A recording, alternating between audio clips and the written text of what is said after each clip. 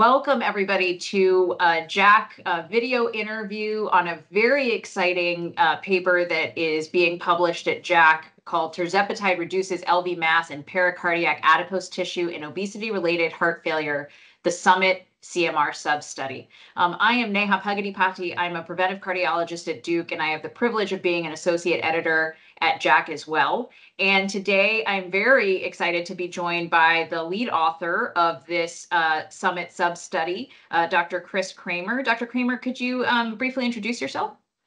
Sure. I'm the chief of the cardiovascular division at the University of Virginia and vice president of the American College of Cardiology. Great to be with you today. Wonderful. Well, we'll get right into it because this is, the hottest topic. And so we're very excited to discuss this paper, and we're so privileged to have been able to publish it in JACC.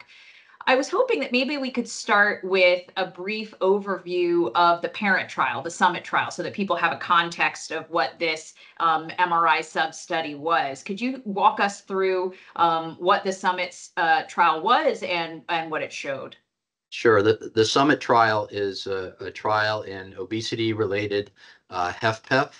And so it was a trial of men or women older than 40 with chronic heart failure, EF more than 50, and a BMI greater than or equal to 30, and then some associated findings that increased the likelihood they had true HFpEF with left atrial enlargement or increased filling pressures or high BNPs.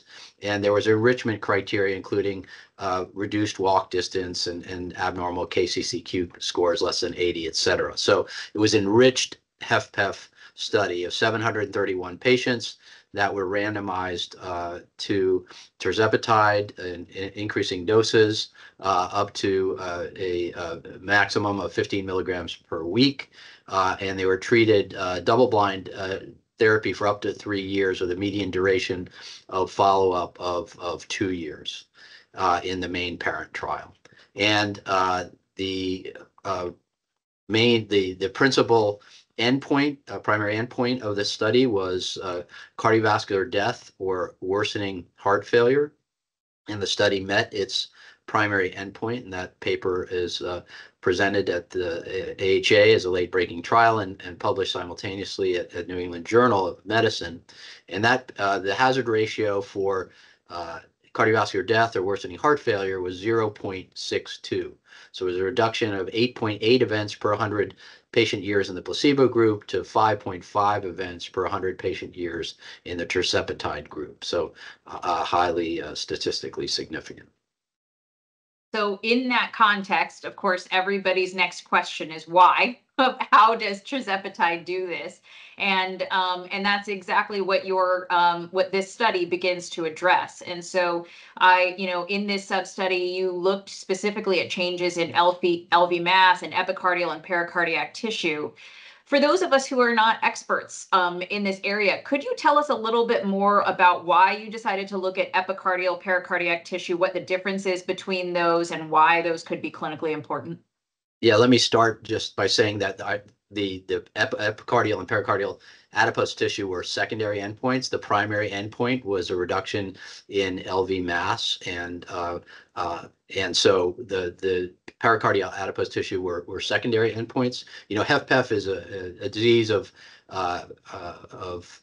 excess, in many patients with HFpEF, excess adipocytes.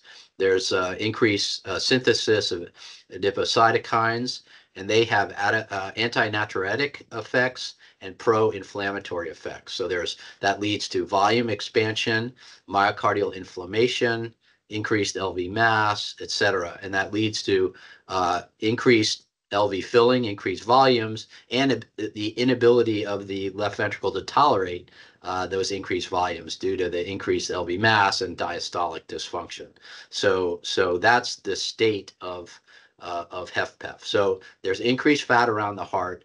It releases cytokines. There's some thought that epicardial fat may reduce relaxation of the heart, sort of a pericardial tether in a sense.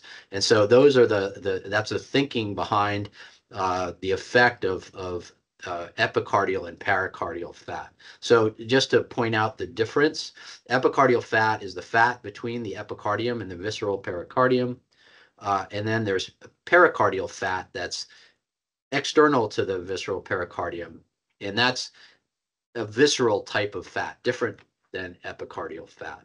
As it turns out, in our study, the CMR sub-study, there was 4 times as much pericardial fat as epicardial fat in these patients. So that's the majority of the adipose tissue in patients with obesity-related HFpEF.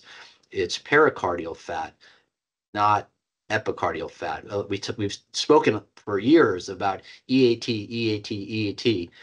That turns out to be the minority of the adipose tissue in patients with HFpEF. Fascinating. And so in the study that you just published, you had 106 patients that had both baseline and follow-up MR evaluations, and some were in the tirzepatide group, some were in the placebo group, and you did find an impact on both the primary outcome of LV mass as well as the pericardiac adipose tissue. Could you walk us through what you thought the most salient and clinically relevant findings were from this sub-study? Yeah, so you're right. We had 106 patients that were that had complete data at baseline in 52 weeks. So the CMR sub-study was a 1-year study. The parent study was longer. The CMR study was baseline at 52 weeks. We actually recruited 175 patients, so about a quarter of the total summit population into the study, but only 106 of the 175 ended up with complete data. There were some the sites were mostly Latin American sites, and they weren't necessarily expert in CMR, and so there was some incomplete data sets, some incomplete data. Some obese patients are harder to image than non-obese patients, and so there was some loss of patient, and there were some patients with interval events. We ended with 106, 50 in the tirzepatide group and 56 in the placebo group.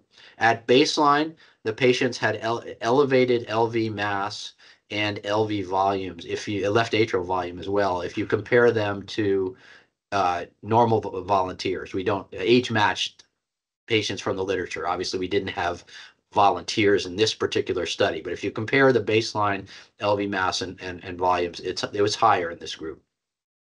In the study, tirzepatide was associated with a significant reduction in LV mass when corrected for the placebo group. So it was a total decrease of 11 grams. That was at a starting mass of 120 grams. So it's almost a 10% reduction in LV mass. So highly significant. Whereas there was no change in the placebo group. In addition, we summed the epicardial and pericardial adipose tissue and called it paracardiac adipose tissue. So the sum. There was a 45 milliliter drop when placebo corrected in the tirzepatide treated group. That was from a starting value in the 220. So about a 20 to 25% reduction in paracardiac adipose tissue. Most of that coming in pericardial adipose tissue, not epicardial adipose tissue, because there's so much more. Mm-hmm. Very impressive reduction in pericardiac adipose tissue. And as it turned out, the change in LV mass correlated with the change in body weight. So the more body weight that fell, the more LV mass fell. It also tended to correlate with changes in waist circumference and systolic blood pressure. The LV mass change also correlated with changes in LV end diastolic and left atrial end diastolic and end systolic volume. So as LV mass falls, LV and LA volumes fall. So this is likely very much a part and parcel of the benefit of tirzepatide in HFpEF. There's reduction in pericardial fat, reduction in adipocytokines, there's a reduction in LV mass, improvement in diastolic function, not shown in our CMR sub-study, but shown in the STEP HFpEF echo sub-study. and resultant reduction in LV volumes, left atrial volume. So this is probably part and parcel of the pathophysiology of how tirzepatide works in obesity-related HFpEF. I mean, that's an excellent summary, and I think one of the things that is very apparent from both this study and, as you mentioned, the STEP-HFpEF ECHO sub-study is that these agents are not just weight loss agents or anti-obesity agents. These are disease-modifying agents with heart failure benefit that kind of squarely fall into the realm of cardiologists. You mentioned briefly the STEP-HFpEF ECHO sub-study that we were, again, very excited to publish from Dr. Solomon and co-authors relatively recently. Could you put into context how your results were similar or different? Obviously, that was a different study, so it was with semaglutide up to 2.4 milligrams rather than tirzepatide. So that was purely a GLP-1 receptor agonist. And the study in the context of the STEP-HFpEF trial used echocardiography rather than MR, but found some different results in that there wasn't, an effect on LV remodeling in that study, but there were changes in left atrial volume, left ventricular diastolic function, RV size. And you have a nice discussion of this in your paper, but wondering if you could kind of put into context some of the similarities and differences between the two studies. Yeah, so if you look at the STEP-HFpEF ECHO sub-study, it was an excellent study. There were 3 or 4 times more patients in that sub-study than in our CMR sub-study. ECHO, obviously an excellent technique, but for measuring LV and LA size and function, it's less reproducible than CMR. So that there did not see a change in LV mass in that study. Now, that may be because semaglutide doesn't reduce LV mass, but it also may be because ECHO is just less sensitive to a 10% change in LV mass just because of the limitations of the measurement from a parasternal, a 2D estimate of wall thickness, whereas we're with CMR getting a 3-dimensional comprehensive measure of every piece of muscle and truly measuring. It's really the gold standard for measuring LV mass. So CMR is a much more accurate and reproducible technique for measuring LV mass. For LA volumes, as it turned out, if you look under the hood, what semaglutide did is reduce the increase in LA volume over time. There was in the placebo group, it increased, I think, by 12 cc's and maybe by 6 in the treated group. So it wasn't actually associated with a reduction in LA volumes, reduction in the LA volume related to placebo. In the CMR sub-study, there was a placebo-corrected reduction in LA volume that was not statistically significant. It was about -2 cc. So there was no increase. In fact, there was a slight decrease in LA volume with tirzepatide. So there's another difference. Now, they showed changes in diastolic function that we did not measure in the CMR sub-study with tirzepatide. We have not, as of yet, measured RV volumes and function. We hope to understand how tirzepatide affects RV size and function. Wonderful. Well, I mean, it's very clear that this is an extremely exciting analysis from the Summit trial that really helps us understand what is going on and why we're seeing these amazing benefits from agents like tirzepatide. So thank you so much. If there's anything else you'd like to add, please go ahead. And we're very grateful for your time today.